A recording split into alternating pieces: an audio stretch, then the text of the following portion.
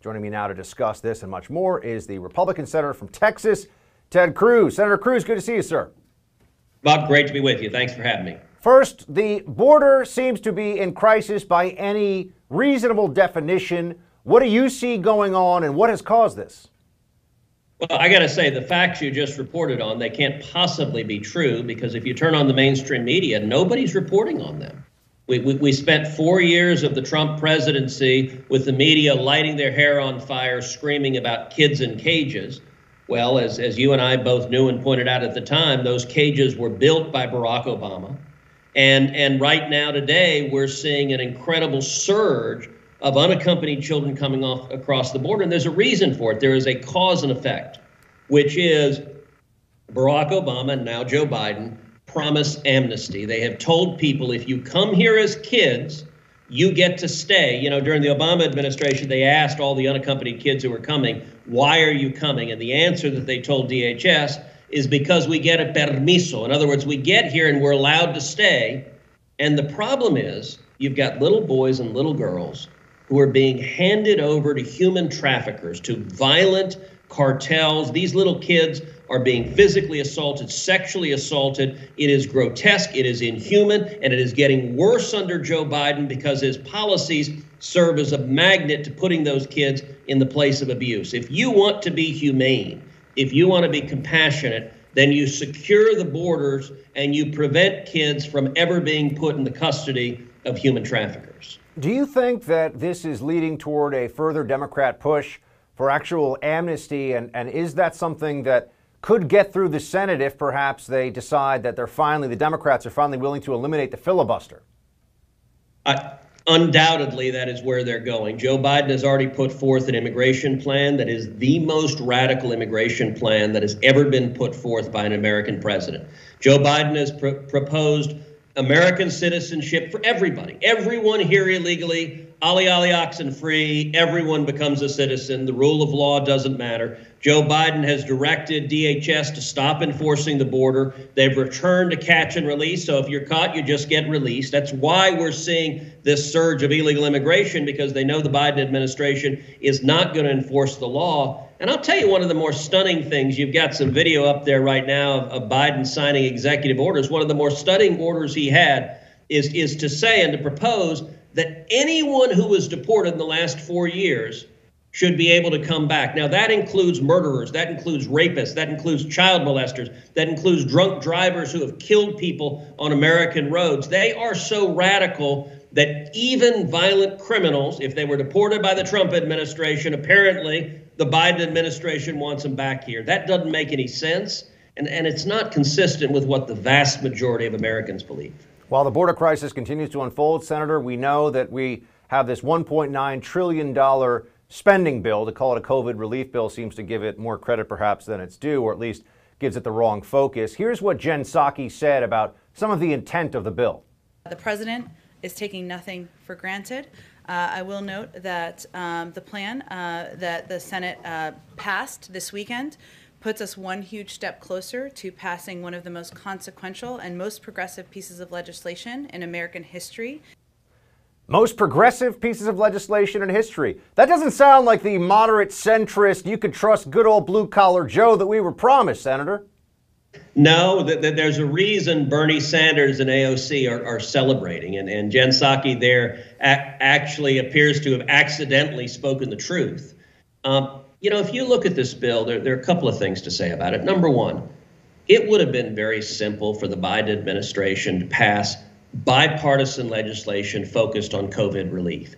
Last year, Congress came together and passed bipartisan legislation on COVID relief 5 times.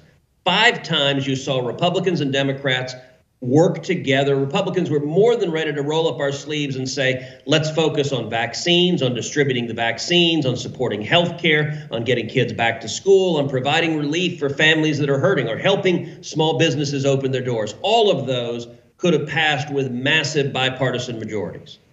The Biden administration decided it didn't want to do any of that. Instead, it handed the pen over, it handed the agenda over to the radical left, to the Bernie Sanders and Elizabeth Warren and AOC.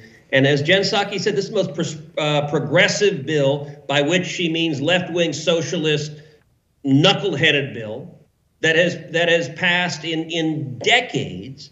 And I do a podcast every week called Verdict with Ted Cruz. And the last podcast, what I talked about is if you wanted to sum up the Biden administration, the first 6 weeks of the Biden administration in 3 words, the 3 words would be boring but radical. And by that I mean, I think Joe Biden has made a political decision to be incredibly boring, that after 4 years of Donald Trump dominating the headlines, every tweet dominating the headlines, I think the Biden administration decided people were tired of that, and so let's just have good old Uncle Joe be boring and not make news. And he's managed to do that.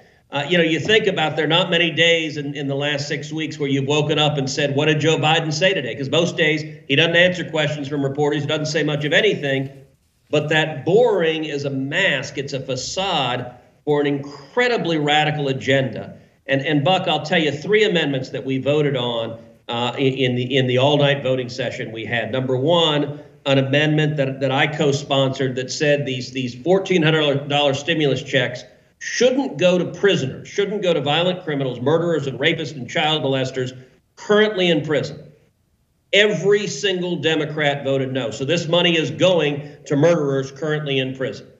Secondly, an amendment I introduced that said we shouldn't be sending these $1,400 taxpayer checks to illegal aliens, the 12 million illegal aliens in the United States. Again, every single Democrat voted no. And a third amendment that I introduced provided that we need to open the schools, and it said the money that's being sent, the billions of dollars that are being sent to schools, the schools don't get the new money unless they actually open up and teach our kids. And if they don't open up, the parents and kids get scholarships up to $10,000 a student so that kids who haven't been being educated for a year can actually be educated. Every single Democrat voted no. This is a radical partisan agenda. And we're going to see a lot more of it from the Biden administration. Speaking of radical partisan agenda, Senator, before we let you go, Kristen Clarke is a nominee to be Associate Attorney General for Civil Rights in this Department of Justice. And you've been trying to get the word out about some of her troubling past positions. And for one thing, she was a big believer in Jussie Smollett's hoax and thought that that was a major issue that we should all be paying big attention to. You tweeted out, the Democratic Party is so radicalized that Joe Biden has nominated Kristen Clarke to be Assistant Attorney General in the Civil Rights Division. Not only did she celebrate a convicted cop killer, she has troubling ties to the anti-Semitic Nation of Islam, story that's not getting enough attention yet, Senator. I want to try to change that, and you can help us by telling us what do we need to know about this nominee to a very important role in the DOJ under this Biden administration. Well, you look at her record, and it is a radical record. And by the way, there's a pattern, not only this nominee, but Vanita Gupta, who used to be the head of civil rights under the Obama administration and was just nominated for the number 3 position at the Department of Justice, just had her confirmation hearing today. In both instances, these individuals have had long careers, not as mainstream lawyers, not as demonstrating fidelity to law, but as radical left-wing activists. With respect to Ms. Clarke, she has vigorously defended a convicted and admitted cop killer who murdered a police officer. Not only that, she organized a rally in support of the cop killer where she invited as a speaker a noted anti-Semite from the Nation of Islam to speak in support of the cop killer. And this is who Joe Biden says should lead the civil rights division of the U.S. Department of Justice, someone who sides with cop killers over police officers, someone who is willing to celebrate and promote anti-Semitic, hateful attacks. I think that is a very poor decision for a Department of Justice that's supposed to be fair and impartial and committed to the rule of law. Senator, you're going to have your hands full opposing the radical agenda. We appreciate you holding the line, though, sir. Thanks for joining us. Always a pleasure.